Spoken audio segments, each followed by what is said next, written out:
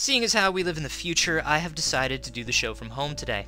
I'm using Sun's new Project Wonderland toolkit to host this whole thing in my pajamas. That's pretty impressive, right? It's probably the most fun I've ever had working. But how does something like this come together? Who makes it happen?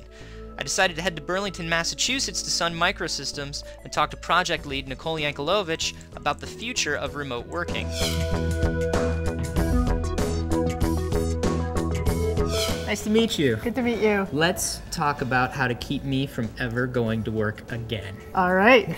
I'm Nicole Yankelovich, and I work at Sun Microsystems in the labs in the research organization, and I run the Project Wonderland team. Project Wonderland's a toolkit for building 3D virtual worlds, and we're part of a bigger collaboration program called Collaborative Environments, trying to develop tools to help people work better remotely. Let me see if I'm wrapping my head around it. I walk into a room in Wonderland. I'm a little virtual avatar version of me, and if I want to share a slide presentation with somebody, the slide presentation is up there, and we're both working on it together. As far as the fine range of motion of the avatar and stuff, do people need to do that to really get the full experience, or can they just sort of walk around and do the minimum? Does it work as well?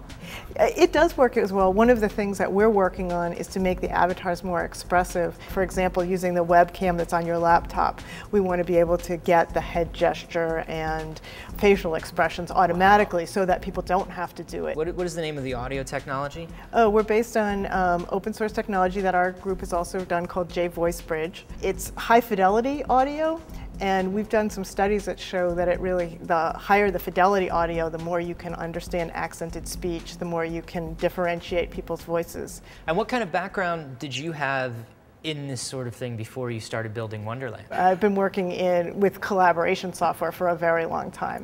So I come at it, as I said, not from a gamer perspective, but from a person who has a lot of experience building tools for collaboration. I think of myself as the user advocate and interaction designer. And if somebody wanted to get into your line of work, what kind of advice would you give them?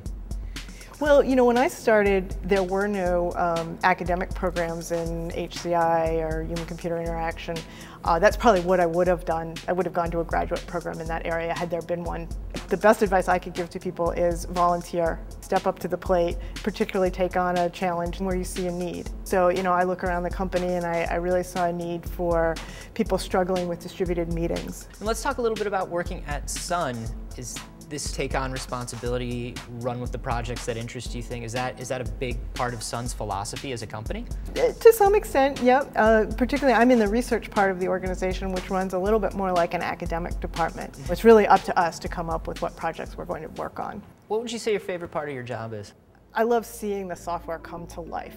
It's like when everything comes together and it's the first test where some new thing works. To me, that's such a thrill. Do you have varied skills and interests? Human-computer interaction combines multiple disciplines like computer science, design, engineering, and psychology into one role. And with such a varied skill set required to create a 3D collaborative environment, you might already be qualified. But if not, don't worry. Like Nicole said, plenty of universities offer courses in HCI. You might want to start with a class in computer programming or UI design to broaden your background. And don't forget, our sponsor Dice.com has hundreds of positions open in 3D imaging, UI, and human factors. And if you need a little career track change advice, you can get it at Dice.com from the pros and your colleagues in the field. And if you need a little help with your resume, Dice has got you covered there too. They have over 40 samples for you to download, including one for a UI designer. Check them out. They're your first steps to finding your best job ever.